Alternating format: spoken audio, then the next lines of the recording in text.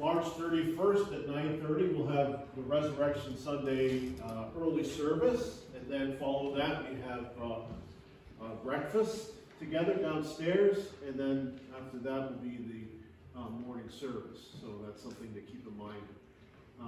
Let's do our verses together. 2 John 1. The elder unto the elect lady and her children, whom I love in the truth, and not I only, but also all they that have known the truth.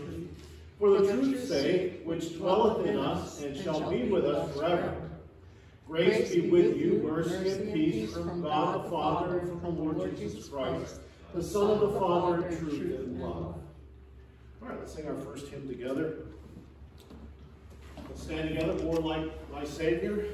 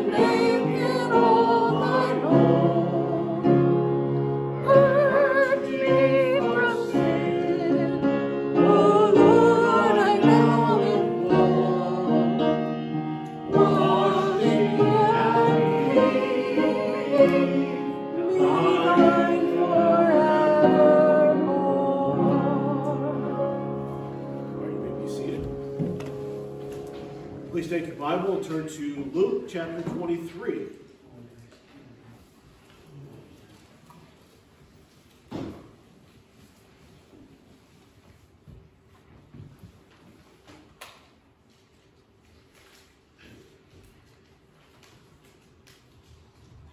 I'll be reading verses 26 through 32, Luke chapter 23.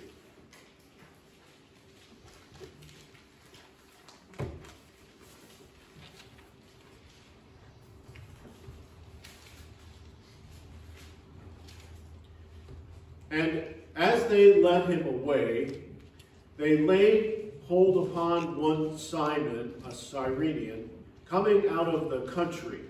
And on him they laid the cross, that he might bear it after Jesus.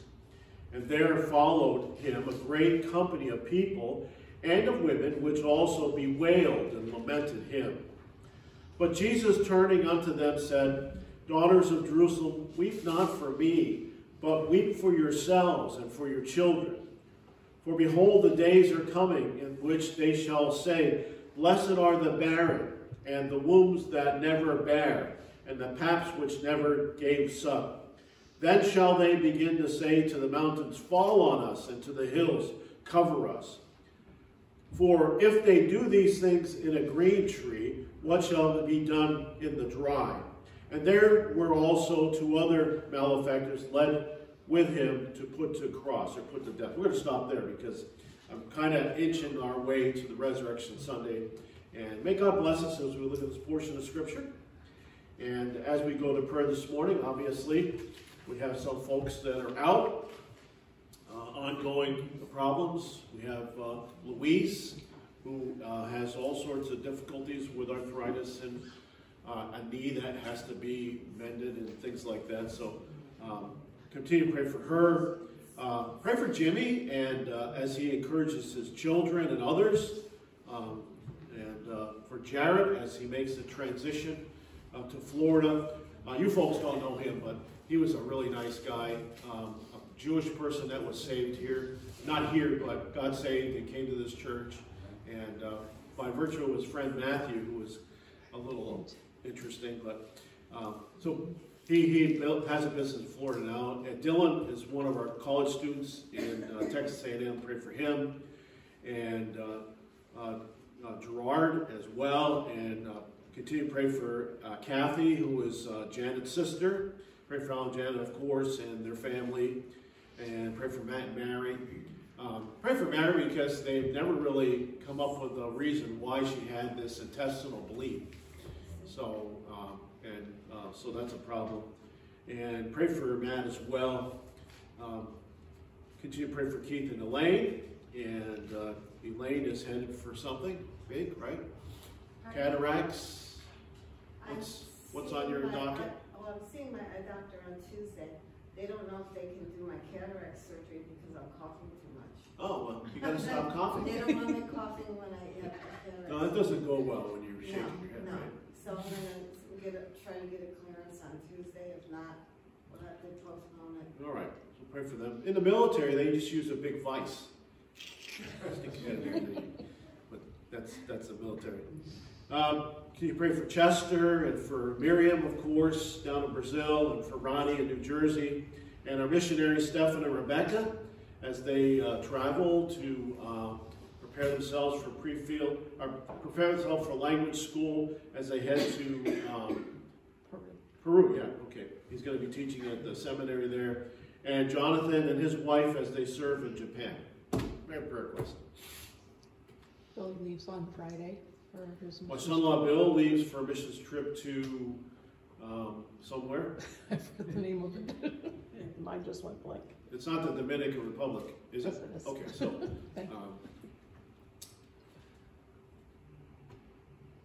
you can pray for me. I have an echocardiogram tomorrow, and I have something that's not working.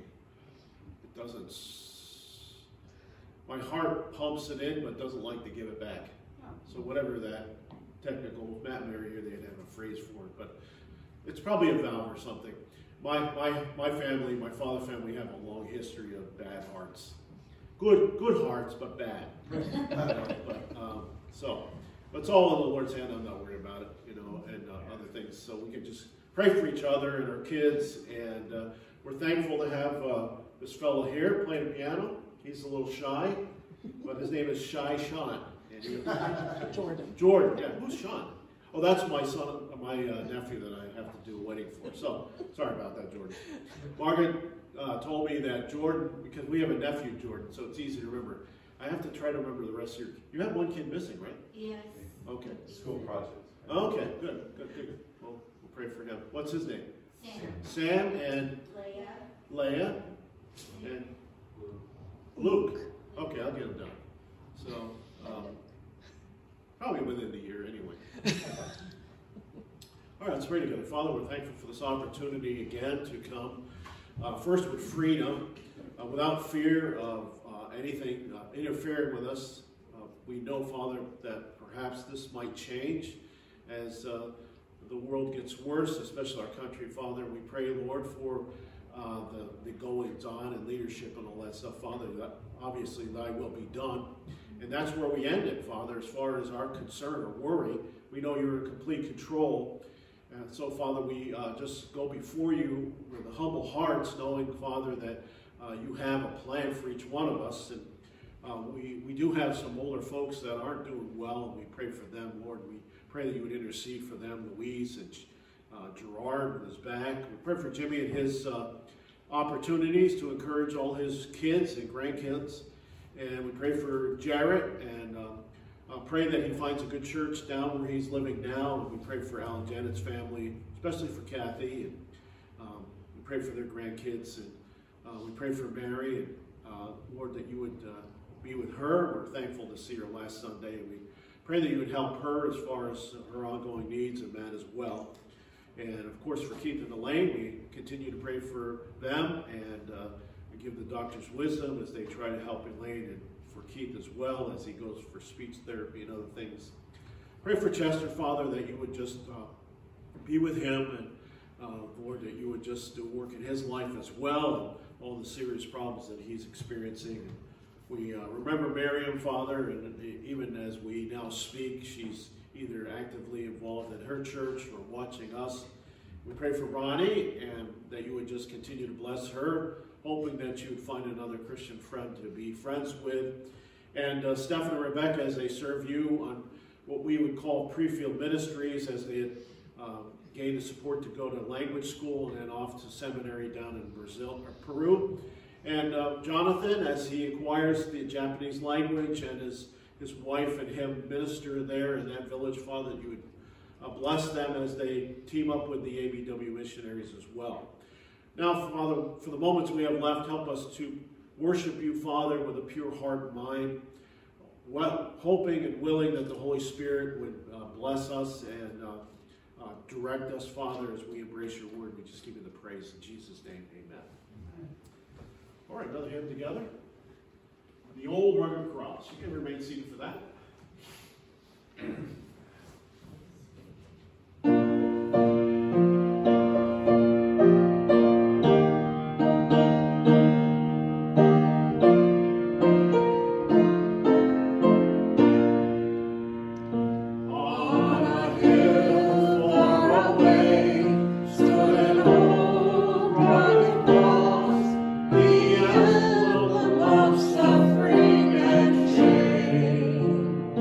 And I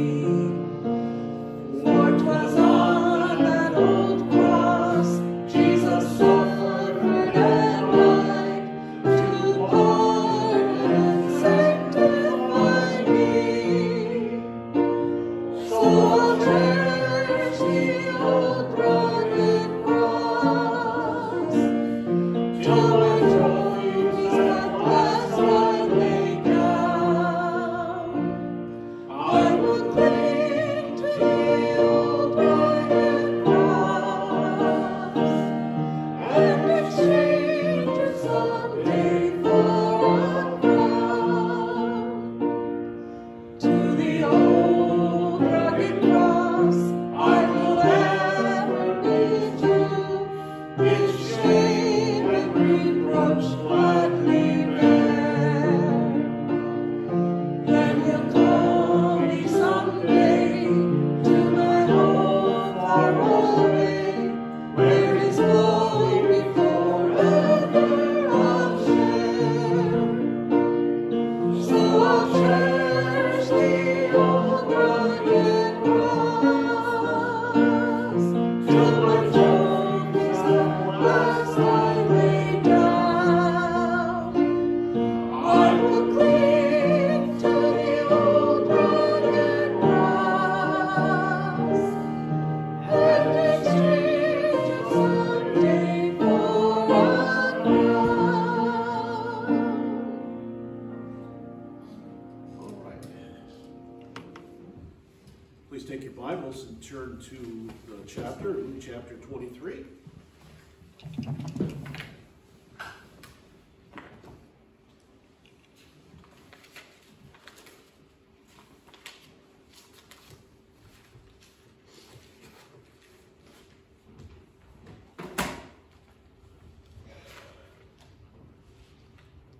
Let's pray together. Father, we're again thankful for your word. We pray, Father, as we explore this short text, Father, that you would illuminate our eyes, give us a direction as we approach this Resurrection Sunday and the significance of all the things that are recorded in your word, Father, that we might take note of and that we might grow closer to you because of this. And we just give you the praise in Jesus' name. Amen.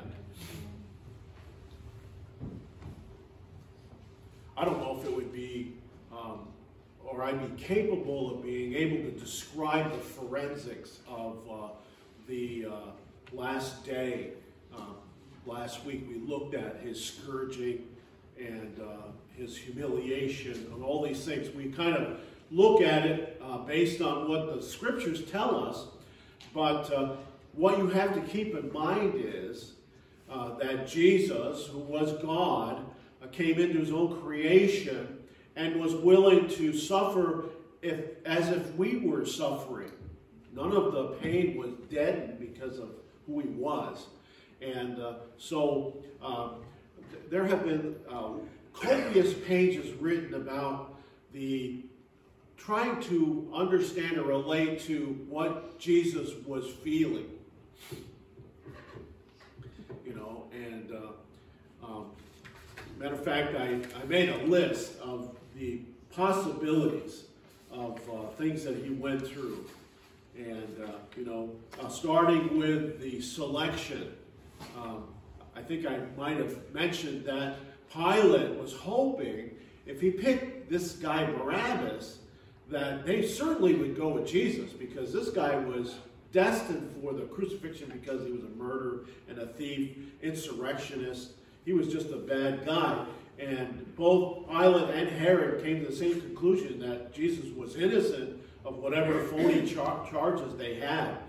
But of course, political pressure seems to take hold of this, and Pilate, for fear of a riot and displeasure, matter of fact, hoping that this would quell their lust for death, that he would escape the pressures from Rome because of this. That's my own understanding, what I've read thus far, that we find that both men, Herod and Pilate, were appointed by Rome. Either one were Jews, and they couldn't care less about them, but they cared a lot about the positions. Kind of like our government today. We have people on both sides that are just happy to make all the money, and they pretend like they care about you, but the bottom line is they're always trying to protect their own positions. But the great emotional stress sometimes is depicted as we look at the passage. And beginning in the Garden of Eden, the Bible says in Luke 22:44 that when he sweat, became like great drops of blood. I did some research, and you probably have heard this before. There is a process called hematidrosis, which may occur in highly emotional states or in persons with bleeding disorders as a result of a hemorrhage of the sweat glands, and the sweat becomes fragile and tender. Now, this is a guy named Edwards who was a MD, but a theologian as well. Not to say that that's exactly what happened, because the description we find in Scripture is that he sweated as if it were great drops of blood. So either way, what we're not looking at necessarily the blood issue is the pressure that what he was going through. Anybody ever been in some real high pressure events in life? You know how it feels. Your heart goes up. I've had two occasions that stick in my mind. One was in my last church, we had a rogue deacon that was, I was his target. And for a couple of days, you know, I had a lot of anxiety and my heart was racing because I'm not sure exactly what was happening here. The church solved it by asking him to go out the back door. But the other one was when I was in between ministries and I needed to work, so I went to a school to learn how to drive tractor trailer. And did really well in school, but the bottom line is you got to pass the test. And so that was a stressful experience because, you know, everything was riding on that. You know, so you might think, well, those are minor things and it seems to be kind of more material than anything else. But when I hear about people with stress, that's the only thing I can fall back on. Understanding how it affects you physiologically. You know, your heart rate, your blood pressure goes up and stuff like that. And in this case, Jesus not only had that pressure, but in the relationship between his disciples, we find that after Gethsemane, they all kind of scattered. Now, Peter was the one that denied Christ. He was also the one that said he would die with Christ. And so you have this kind of disappointment. Now, some people will say that in Jesus' case, he's omniscient. So he knew all these things. But still, you know, my response to that is that's true, but sometimes we know what's going to happen and we still are affected by the emotions, the stress of the event that's happening. And when Hebrews talks about he was a good high priest to us because he could understand us, it helps us to understand that he knows how we feel when we're going through difficulties in life and the concerns that we have. Now, I'll tell you right now that the Bible has a solution to anxiety. And so if you're worried about something, you're failing to exercise that right you have as a believer to cast all your care upon him. Now, that doesn't remove the thought of what was happening, but that does spread the load out. You know, insurance companies do that all the time. You'll buy insurance from them, but what could happen, they take that and spread it to other insurance companies so that when the hurricane comes, all these people pay into it. And Raj taught me that from his business. But in this case, we find that it's good for us to understand that what Jesus went through, he felt as if we were there. And he took our place. And in that moment of time, that would be an eternity for us. So, you know, imagine the difficulty that he went through. Jesus suffered emotional stress. He suffered, obviously, physical stress as well. And so that brings us to where we are now, as far as we're walking toward Calvary. After enduring a long night of betrayal and false accusations, Jesus was brought before Pilate, again sent to stand before Herod, and we all went through all of that as well. Now the picture up there is a picture of Via Dolorosa. Dolorosa, okay. Obviously my language in English isn't that good. I wanted to show it to you because of the narrowness of this picture. Because Jesus didn't carry the cross, he carried the cross beam. From antiquity, the cross, these were permanently in the ground in Golgotha. And so the cross beam is what he would be, his hands would be nailed to. So that beam he had to carry. Now one professor that I remember said that prior to this event, the Lord was probably in really good shape. He traveled walking all around. He was a carpenter, which And our definition would be mason carpenter, because they did a lot of work with rocks as well. So he was in good shape. But what he went through after the garden really took a beating on him, to the point where he might not have been able to carry that beam. Probably he did, because the passage implies that as soon as they left, they constricted this guy Simon. And so we're going to look at that. So the first thing I want to share with you is the delegation that followed him.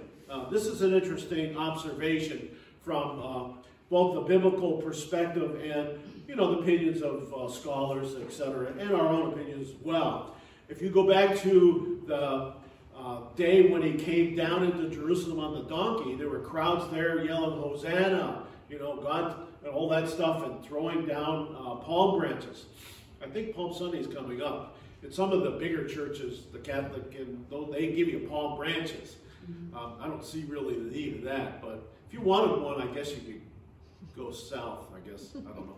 But the significance of that worship, that same crowd, as being paid by the Pharisees and the high priest, then turned their song to crucify him. So mingled in this, though, and I think it's significant in the passage that Dr. Luke says this, and I'll read it for you here in a second.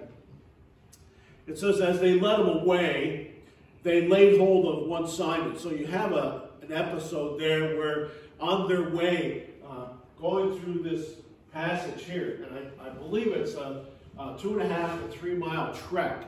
And the reason why they did it, I think I said this last week, is because they wanted all the people to see that these criminals were getting what they deserved. And so going along this passage probably was difficult. Some believe that the crossbeam had to be at least 6 feet or 8 feet long, hewed out of a log, rough-wise, and fairly heavy. But we find in the passage here that Simon is here. So the Cyrenian, that's today's Libya today. There was a great Jewish population there. So I guess I don't want to call it a guess, but I remember reading an article about the Simon and who he was. Now, he is mentioned, and his sons were mentioned, Alexander and somebody else. I think I have it down here. Alexander and Rufus were believers and part of the church. So the question was this man there and was saved, or this came afterwards as he went back to his hometown? It's an interesting read, but you have to kind of take history with a grain of salt, because the conclusion is always, I imagine, and this is my opinion, that impact that it had him, and he was there and was probably aware of who Jesus was, even though there's some consensus to say, well, 800 miles away, maybe he would never heard of him. But, every year for Passover, they traveled, so back and forth. So from the Passover that Jesus was born until then, that's 30-some years of this information being passed, so there's a good possibility that he might have known who he was. It doesn't say that he was there hold up his hand. It says that, they laid hold of him. That's the word seized. So they grabbed him. They probably looked him over and said he probably can carry it. The interesting thing, or the observation I think that's good to share, is that what happened was that now Simon would carry the crossbeam for Jesus, but follow behind Jesus. So Jesus still had to go. And the phrase, take up your cross and follow Jesus?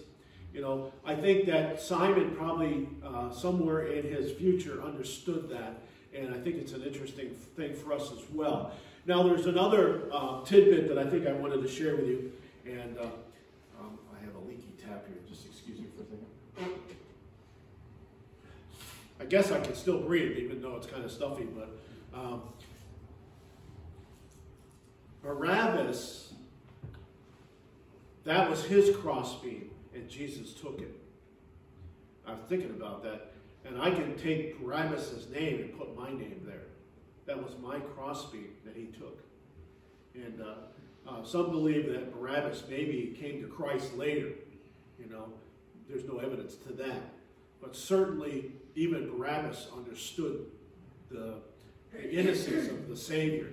And, when you think about the world today and how difficult it is and how downright pagan it is, the Word of God can change anyone's life. Now, his presence there, I feel, falls under the umbrella of God's sovereignty.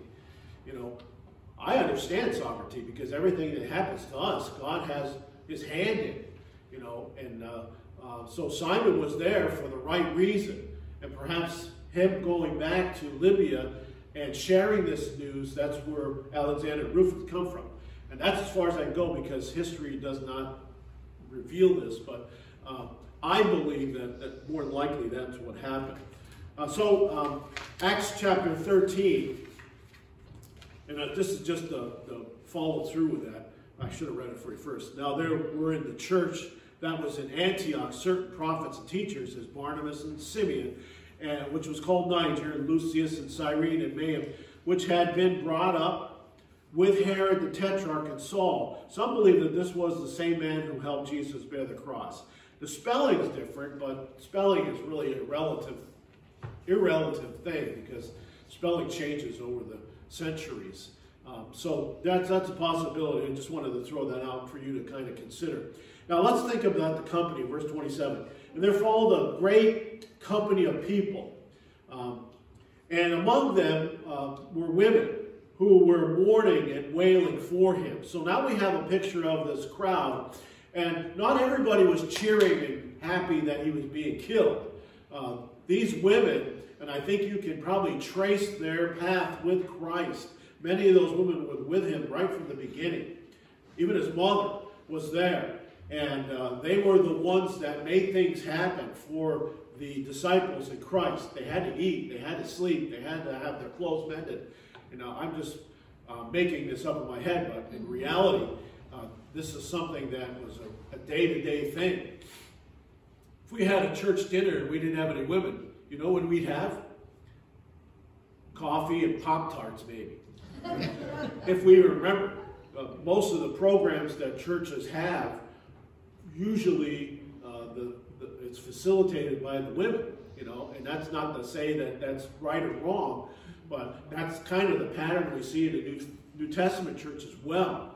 And but Jesus had a special message for them because they were certainly wailing, it says, and lamenting this great thing, this company. So many were there to ensure that he was going to die, and some were there in support of Jesus, desiring to be near him as long as they could. Can't even imagine the scene that day. No doubt many were shouting at Jesus, some were mocking him. We understand from other passages that some were saying, you know, if you're really the Son of God, come down off the cross, you know, and all that. So we kind of get a picture of what's happening. But sometimes you neglect the fact that there were those people that were there that loved Jesus, that believed that he was the Messiah, and wanted to be near him no matter what. And they were the women. The disciples were hiding somewhere. They were the cowards. So let's consider the conduct that they had. They followed him in this great company. Imagine that with thousands of people trying to get through here. Behind, I guess, maybe even in front. Now, it's not always that narrow, but it is that's the narrowest part that I believe I could find. And that's an older picture, probably from the 20s or 30s. But if you go to Jerusalem, that place is still there. It's famous. They even have a sign that says the name, so if you don't remember what it was. And I think if you go during Passover, it's crowded because people make that walk. It would be kind of significant to do that, wouldn't you think? I'd like to do that, you know, other than the fact that I'd be worried about rockets flying and all those other things that would happen there.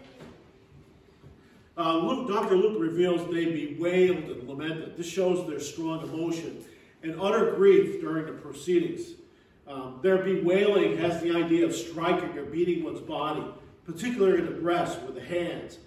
This is an outward display of inner grief. We have a description of that in the Old Testament. A lot of times when they were grieving or repenting, they would rip their clothes and sitting at the ash pile. You know, when they had fires, there was ashes, so ashes were everywhere. So it wasn't like you had to go down to the store to buy a bag of ashes. It was all over the place. but it was an outward sign. It's interesting that the Pharisees had to pretend to be sad. So they would paint their faces to look sad. That's where we get the word for pharmacology in Greek. They would, what'd you say, Mom? Yeah, but it comes out of the pharmacology part, the chemicals. I'm almost positive, so you could be right as well. But they would pretend to be sad, but they really weren't. In this case, we find these women were genuine, without regard to their own well-being there. So let's think about the declaration for the future. This is what Jesus talks to the women. And it says, Jesus turning unto them said, come on in. I'm sorry. That's okay, Louise. I'm the one who told you to use the back steps. See, it's easier. It's only 4 steps.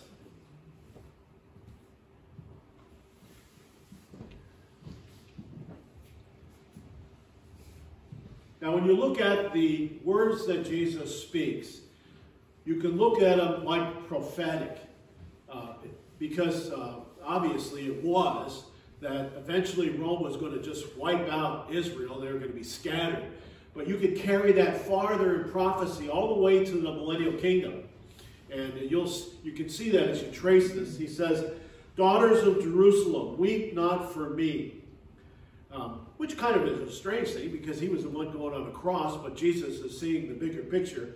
But weep for yourselves and your children.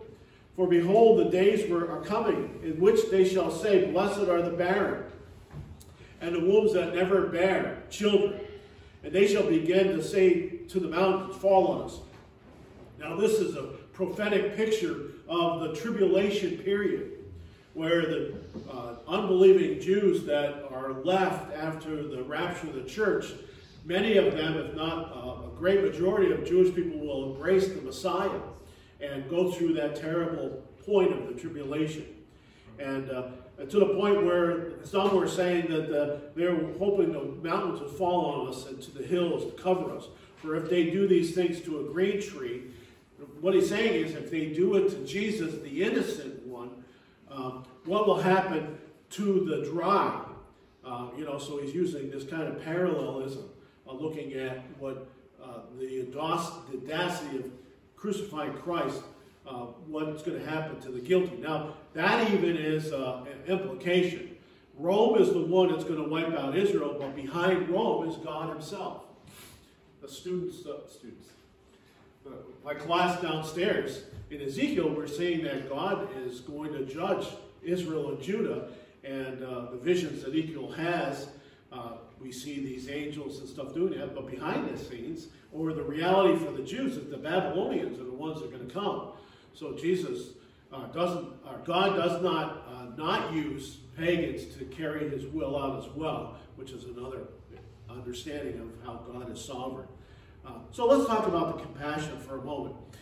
Jesus is concerned about these ladies. And as Jesus heard their lament, he was moved to speak to them. This actually, other than the 7 last words he speaks on the cross, is the last communication he has with anybody. And he directs it to the ladies that are there. And there's supposition to this. It was probably Mary and Mary Magdalene and Joanna and Naomi, Salome, and others that were at the tomb, and others that were there as far as I understand. And so these ladies were constantly serving the Lord, and God gives them, or Jesus gives them a little bit of information about the tragedy of what's going to happen to them as well. The caution is where Jesus speaks a word of caution to the women, and all who would hear those words of caution.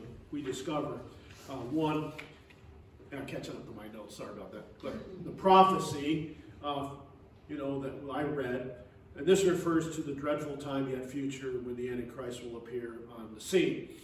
Just by my note, he's probably already here, because I think we're that close. I could be dead wrong as well, but how small the world is getting, and this great push to digitize the money is a big part of what was going to happen in the tribulation period.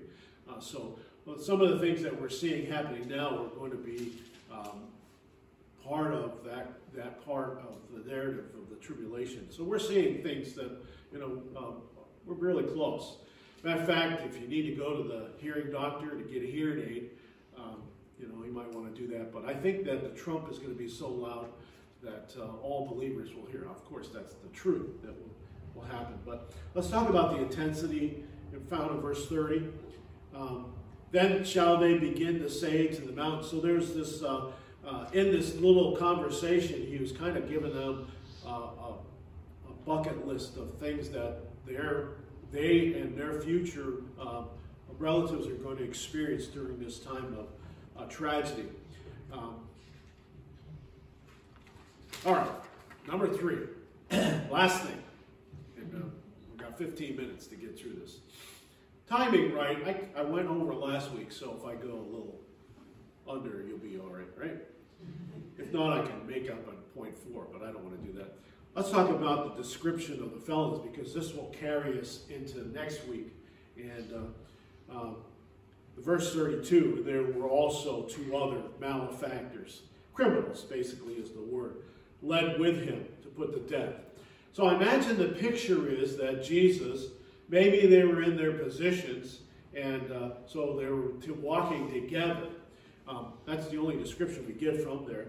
And we're not going to go any farther because that's coming up. But the character is described that they're literally evildoers. It speaks of the malicious character they possessed. Now, you have to understand one thing about Rome. Rome was harsh, but Rome had justice as well. They had a political and a system that worked for them. And they were, just like in our country today, the worst usually get the chair or the needle, if that ever happens. But, that's reserved for the worst of society, the murderers and stuff like that. But their description, they were heinous men.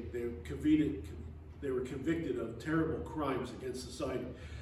As they crucified, were on the Calvary's Hill or Golgotha, Jesus will hang in the midst of them. And that's by design as well. We're going to get into the story later, but this is kind of, we're ebbing up close to that. We have a couple of Sundays before Resurrection Sunday. But we have Isaiah piping in thousands of years ago. Therefore will I divide him a portion with the great, and he shall divide the spoil with the strong. Because he hath poured out his soul unto death. And he was numbered with the transgressors. And he bare the sin of many, and made intercession for the transgressors. The commendation or the condemnation is found in verse 32 as well. That they were headed for this death sentence. These 2 men were led to Calvary with Jesus. They'll soon be put to death for the crimes they had committed. One can only imagine the agony of the soul these men felt. Their carefree life of crime had caught up to them. The description is kind of nebulous as far as when I'm thinking about this. They were hardened criminals, and sometimes criminals come to the end of their time and they realize how bad they were. Some don't, So the focal point, though, is that the Lord Jesus is in between.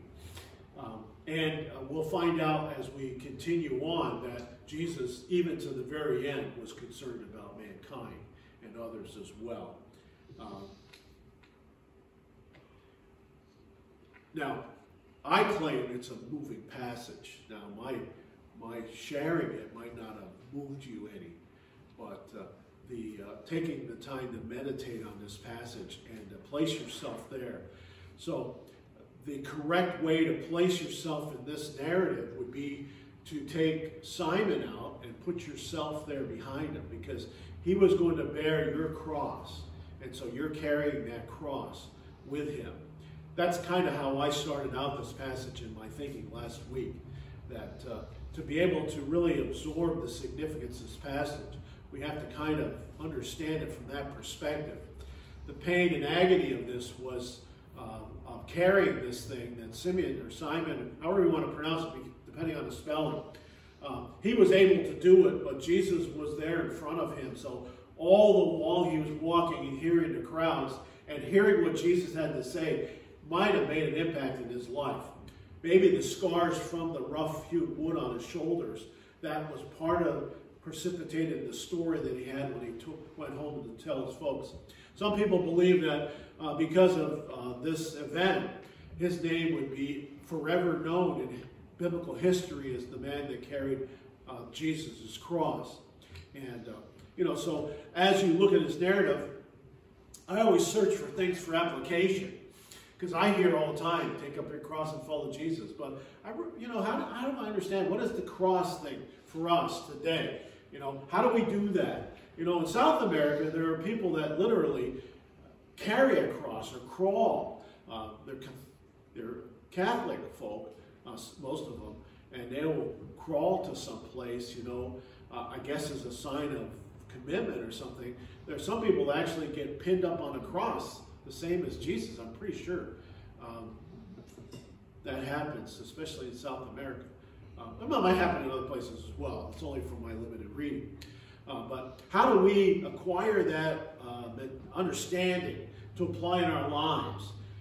So what we have to fall back on is what the Bible tells us about Jesus and how we're to imitate him, and which is really difficult as well because he was perfect. So I guess if you were writing notes and thinking, now if I could in one sentence sum up this narrative, what would it be? I'm not going to tell you what you should think for yourself, but for me, I looked at this narrative and I thought, now here's a perfect picture of what I can picture in my mind as I serve the Lord. Carrying the cross would be a difficult task. So when I have a difficult task to perform in my ministry, I should cry about it. And the embarrassment sometimes would be overwhelming. But in my account, when I get an opportunity to share Christ, that should be the least thing in my mind is being embarrassed, because I should expect that. So I'm having a visual picture of this thing. And the end result, when they took the cross off Simeon's back and laid Jesus on that, he was probably still there and saw this, and then heard him on the cross. And watching the people there, listening to the centurion at the end, must have made an impact in his life. And but I think that it can make an impact in our lives as well. Think about it for a moment. How much time do you have left? So this little bit of time you have left could be this month, could be 10 years from now.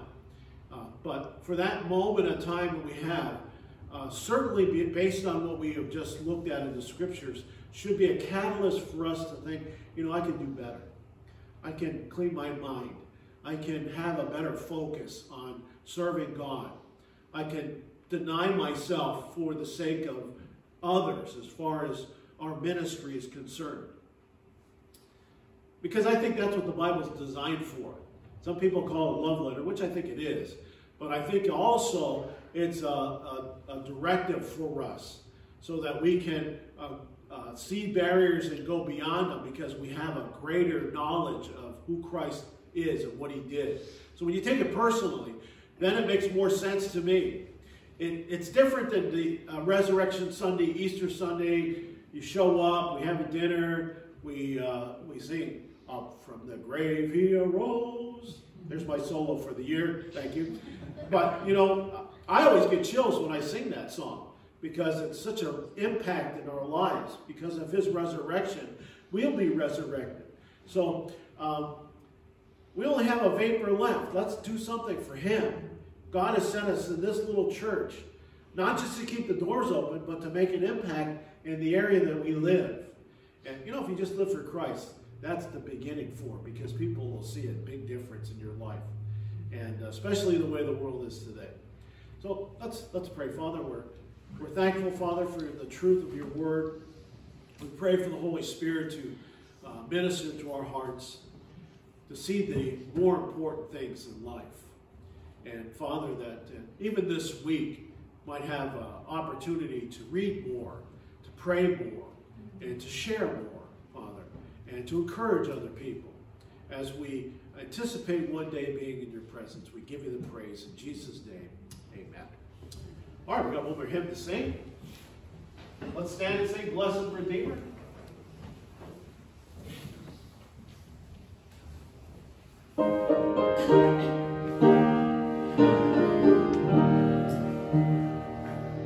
Up Calvary's mountain, one dreadful morn, walked Christ my Savior, weary and worn, facing for sinners, death on the cross, that He might save them from endless loss.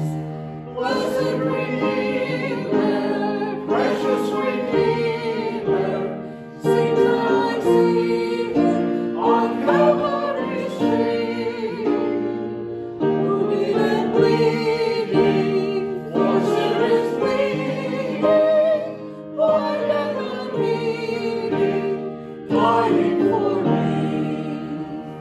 Father, forgive them, thus we pray, when waters of blood flood fast away. Pray for sinners, honest and true, no one but Jesus ever loved so.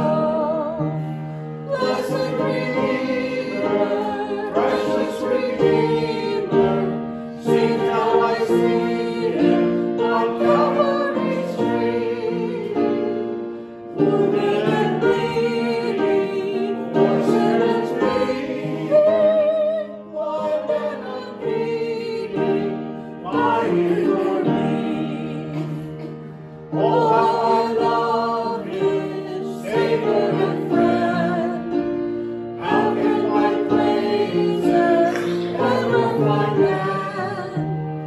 Through years of martyrdom, on heaven's shore, my tongue shall praise Him forevermore.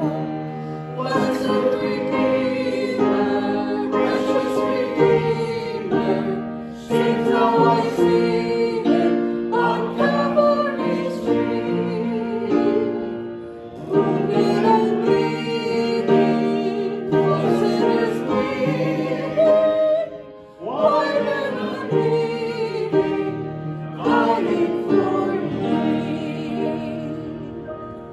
Father, we're thankful for this time. We pray, Lord, now that you'd give us safety on the roads, opportunities to grow closer to you through personal reading and prayer and sharing the gospel with others, if you give us opportunities for that.